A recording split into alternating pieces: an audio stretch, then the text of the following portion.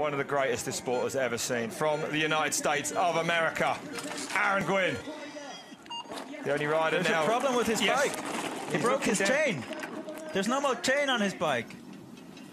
He looked down straight away and the bike, there was a big crunch as he came out. I think you're right. Are we going to see a Nico Mullally style run here from the World Championships? Mullally getting fourth at the World Championships with no chain.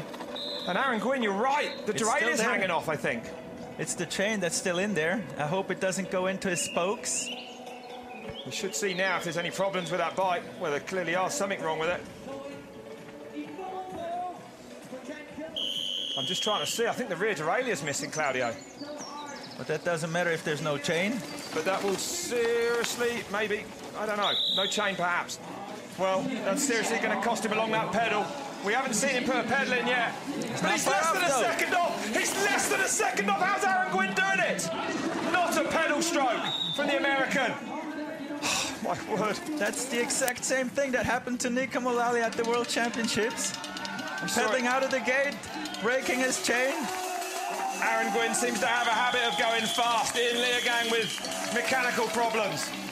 His brakes failed here actually in 2012 at the World Championships. Third here in 2010. And today, it looks like he's got no chain on that bike. Yeah, no chain. The chain has gone. Claudia was correct. The chain snapping right out of the gate.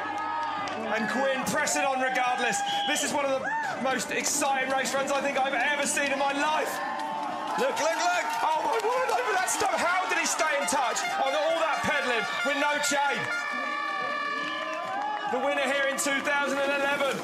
Can he deny? It's still possible here. Can he deny Conor Fearon his first World Cup win? Less than a second back at split number 2. What's he done down through the trees? Fearon was quick. Gwyn now coming down towards the line. No. 3:34 is the time to beat. Whoa! He's done it! That is crazy! Takes the win with no chain.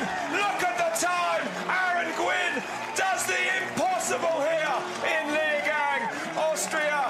I have never seen anything like that in all my years around mountain bike World Cup racing. Unbelievable. Absolutely unbelievable. Wow. Let's go find his electric engine. Wow. How did he do that? How did he do that? What a dramatic race here.